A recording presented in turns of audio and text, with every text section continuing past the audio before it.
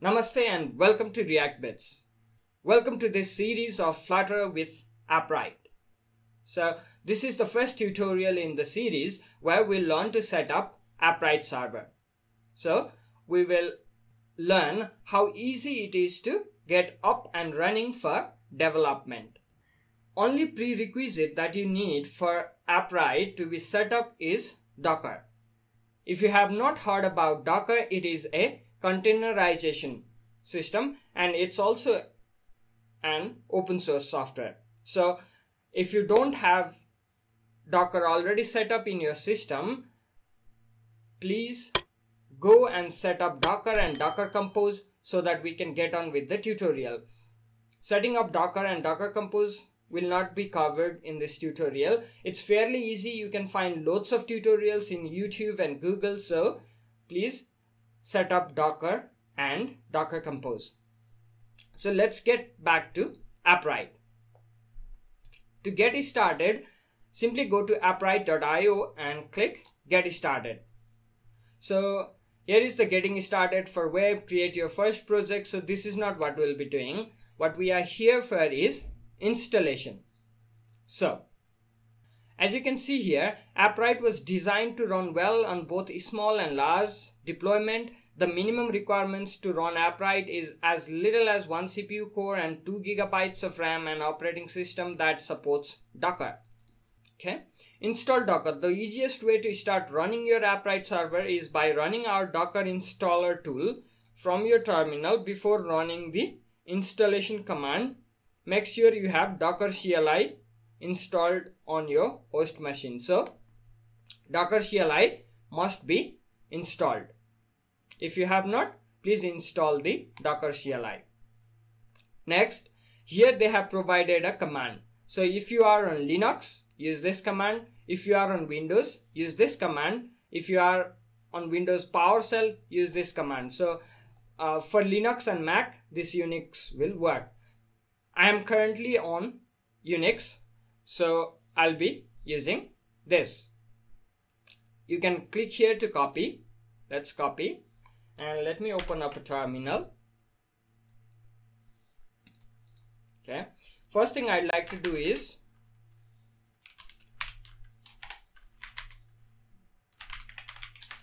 projects. Flutter YouTube. So create a new project for your Appwrite projects. Let's write. If you wonder what this tech command is, this tech command is my sort function that will create a folder and cd inside that folder. So now I'll make two folders. First one is Appwrite server and next one is next we do not need a folder. Let's cd into Appwrite server and in here I will paste that command, okay, and press enter. So I have already installed it, so this should not take any time. Just I'll be taken to Appwrite installation. So if you have not installed it, if you are doing this for the first time, it will take quite some time to download all the dependencies, download all the Docker images and etc. So starting Appwrite installation. Once you are done with that, pause the video. Once you are done with that, then get back to this step. So we are on the development machine, so Appwrite installation should be fairly easy. So choose your server host name. Default, let's choose localhost. Choose your server port. So default is 80. This is good when we are deploying for localhost testing. In my machine, I do not usually use 80. I like to use others. So let's use 4003. Next, HTTPS port. Let's leave it as it is because this is development server. We'll not be using HTTPS much. CNAME target, localhost, that's fine. So this will instantiate the Docker containers that is required to run Appwrite in your machine. This is taking some time. Done. So finally Appwrite should be started. Let's wait.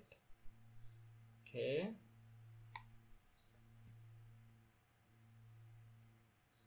Okay, fine. So everything is done. Now that all the containers are instantiated, we should go to this port URL. So localhost 4003. This is what we used. So you can see that we get a sign in screen, but we have not created any account yet. So first let's sign up. Just use a simple password so that it's easy to get along, because we are in the local server.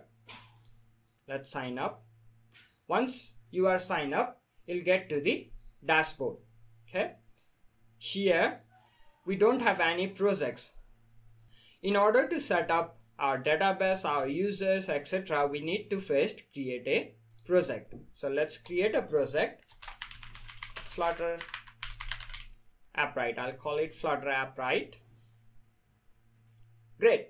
Now we are inside Flutter Appwrite. We can do a bunch of settings here, tags, API keys. We can generate API keys. We can check out settings. So our project ID, this will be required later when we are setting up our Flutter. And this API endpoint will also be required when we are querying to our server from our Flutter app. Okay. So let's do a few things here. First, I like to add is a test user. So go to users, and down here there is a plus button. Click on that. Let's create a new test user. Test user. Let's use any email other than the one you signed up for the admin panel. You can even use email that is not valid. That's okay, because it will show as unverified, but it will work. So let's say we want to create test at testme.com. Password, let's use again a very simple password so that it's easy for us in our Flutter app to query. And you can see here there are lots of features like OAuth providers. You can use Google, GitLab, GitHub, Facebook, Microsoft, LinkedIn, Slack, Dropbox, all of these providers to authenticate your users. This is a lot. So I think this comes close to or even more than Firebase, right? Firebase authentication. Let's check out the storage. If we have any files we don't have, we can upload new files from here. Next, the first thing we'd like to do is set up our database. So to set up our database, we need to think of what kind of app we are going to develop. So for this tutorial series, I'll be developing a quite simple app to keep record of your income and expenses. So the database collection I'll create here will be transactions. Okay, so we have transactions collection.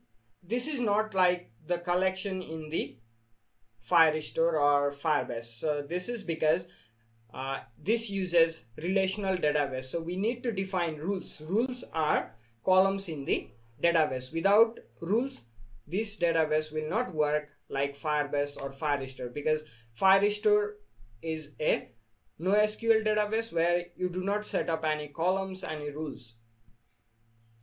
So let us add some fields in our database. Label, user ID, that will store your user's ID, and this will be string. Yeah, fine. Create. Next field. So what we want is transaction type. So let's make this numeric so that it's easy. So transaction type will be either expense or income. Then amount. So amount should be numeric as well. Okay. So we have user ID, transaction type, amount, and next thing is I think we need date.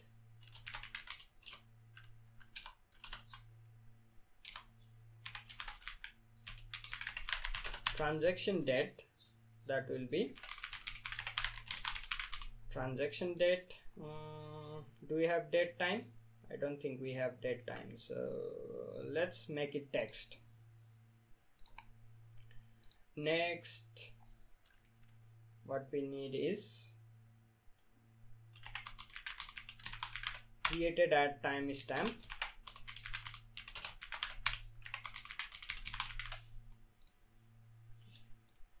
And next, updated at timestamp.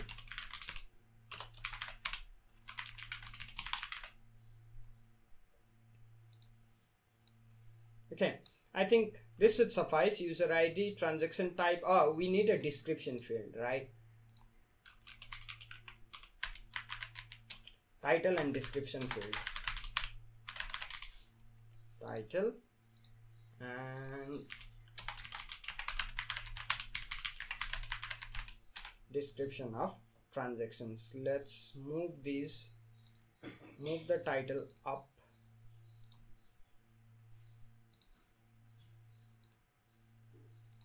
So let's move this at the top.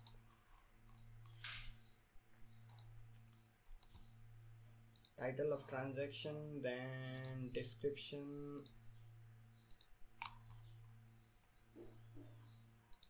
I don't know why this is scrolling down, but that's okay.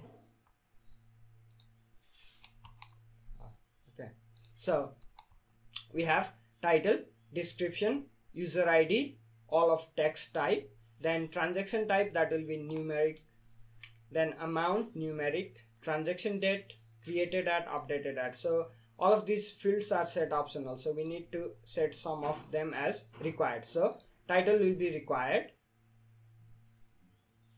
Okay, description not required, user ID will be required. Next, transaction type. Okay, so transaction type will also be required. Amount will also be required. Let's set transaction type default value as 1, so that first transaction type will always be selected even if it is not provided. Amount is required. Transaction date required. Created at required. Updated at required. So update. We have our basic database structure ready, and let's set up permission. So permissions in Appwrite is fairly easy. So you can provide permission to each user by user ID, team by team ID, or a user in a team with roles. So we'll look at the permissions later. For now, we'll just use asterisk as all permissions. So press asterisk and press space so that this kind of tag appears. So this asterisk means everyone is allowed to read and write in this collection. So update.